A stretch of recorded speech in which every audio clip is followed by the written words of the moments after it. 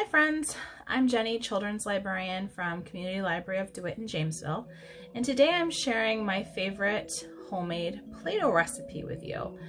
This is a simple recipe that is easy to make with kids. It requires simple pantry ingredients that hopefully you have in your cupboards, and it's just a lot of fun.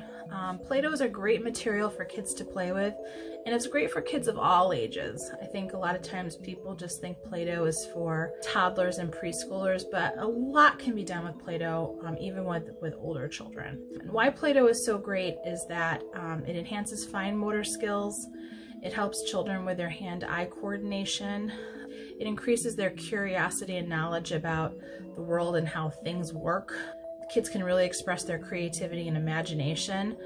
Play-Doh is also a great thing to do if you're looking to do some sort of STEM programming with your kids, because a lot of building and engineering can start with a simple batch of Play-Doh. It's also a lot of fun. Kids can develop social skills while playing with Play-Doh. It also improves their pre-writing skills, so there's a lot of benefits for children to play with Play-Doh. In Play-Doh, there's a lot of variety of recipes. If you go online or on Pinterest, you will see so many versions. There's cooked versions, uncooked, there's ones that have glitter, ones that are scented. I've seen some that have tactile materials in them to make it more of a sensory experience.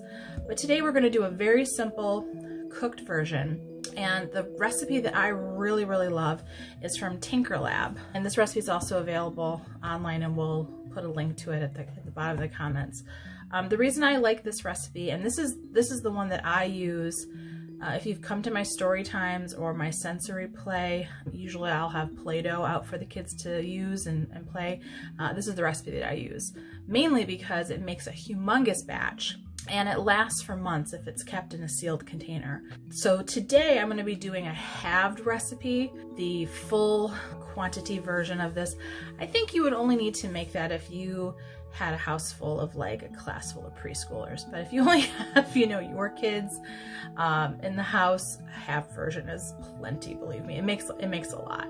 And I love the texture of this particular Play-Doh. It's very soft and pliant. It just feels really good, and it's a lot of fun. So enough of me talking. Let's get cooking. Here are the ingredients that you will need to make your own Play-Doh at home.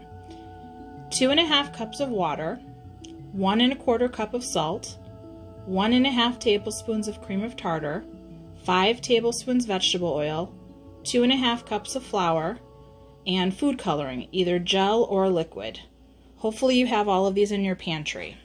Okay, so the next step is to combine all of the ingredients into a pot, and you're going to put it on the stove on low heat. And what we're going to do is we're going to cook our Play-Doh until it kind of comes together. You're going to want to keep stirring your dough frequently, and what you will notice will happen is the sides and the bottom of the pan, it will start appearing kind of dry, and that's how you know your Play-Doh is coming together. We are so close. I'm gonna have to try to hold the handle while I stir.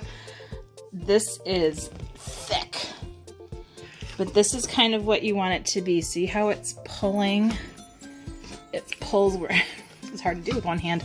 Pulls away from the sides of the pot. That is what you want.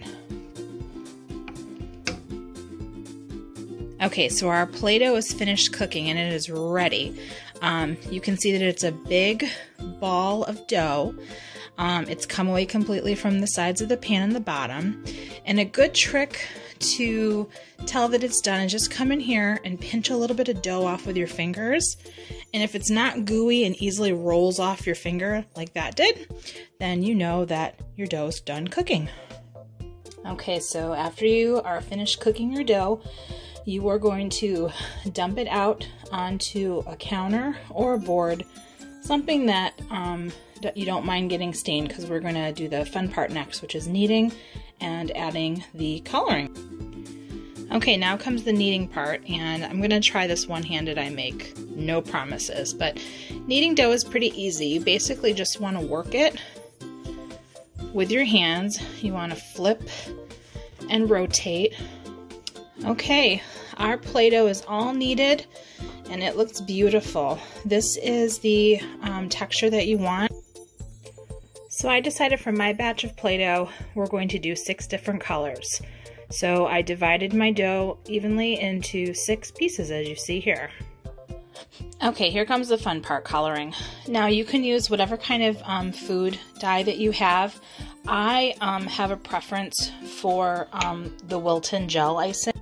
So this part can get messy, but just like we kneaded the dough when we took it out of the pan, we are going to basically knead the color into the dough. The first color we're doing is red.